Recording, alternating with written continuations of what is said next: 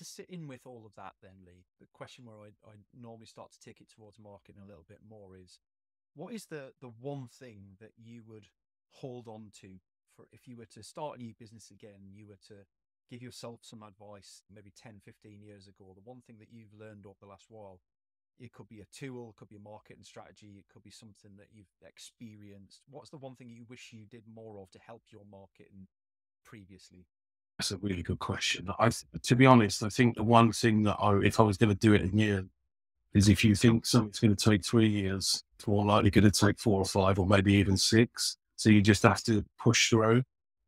Whatever strategy, whatever marketing strategy you employ, stick with it and give it the time to test. I think a lot of people, and myself included, certainly in my younger years, if it wasn't happening quick enough, I immediately went and tried something else. It's because I didn't necessarily have the understanding or the experience to know that you do need to give these things time.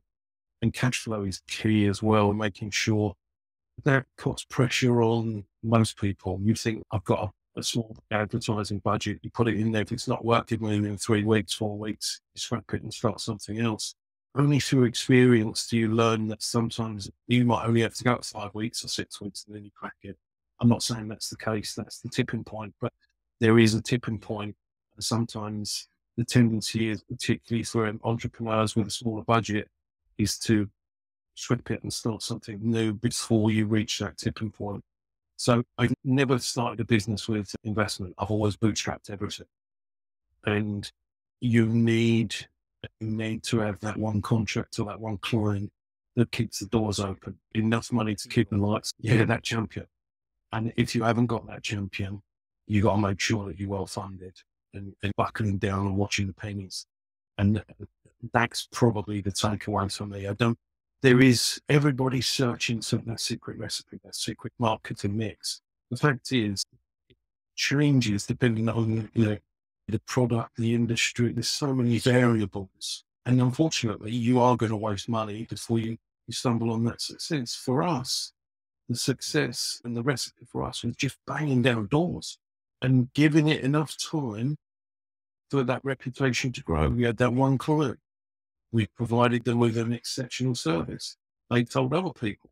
So when we went and spoke to other people, you might not pick that client up straight away, but you're in their mind. So when their current supplier does make a mistake, you're the first name on the list to call. We did double year on year in terms of revenue, but it wasn't easy. But you need that one client that allows you to keep the doors open, and keep 3 years was that tipping point for us before that reputation was established well enough that people started knocking on our doors. So you currently, I listened to a really good audio book called From Impossible to Inevitable. And it's about hyper growth companies and mainly such companies. And there's some real gems in there. And one of them was the way that they'd spoke about the marketing mix. And it was about spears, nets, and seeds. So seeds are being what you're putting out there, allowing to grow. Spears is your outbound sales, and marketing nets is your marketing mix.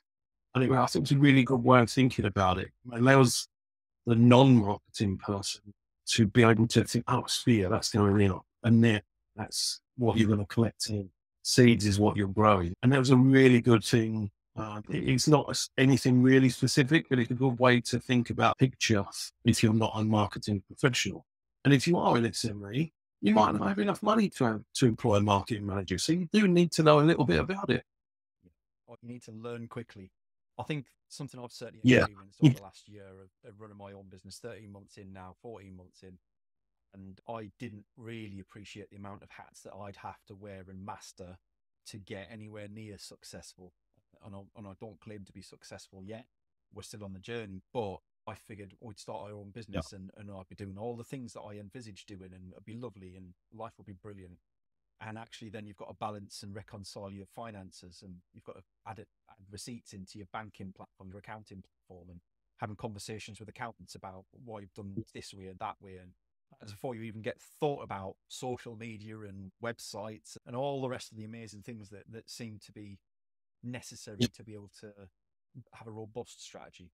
I guess to come back to Yeah. that question around the marketing for you, then what's something that you seeing a lot of people trying to do that is just maybe it's a myth in market and you don't believe it's real. Maybe it's something that you just wish people would stop doing because it doesn't work.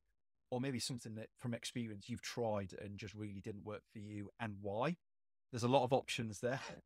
Okay. I think, yeah, I'll go at the thing that I wish people would stop. And I know it's not AI lead generation through LinkedIn is one that drives me getting spammed. And I think what I've noticed is our business has become more successful. Personally, I've become a target for salespeople. And I don't have a full-time PA.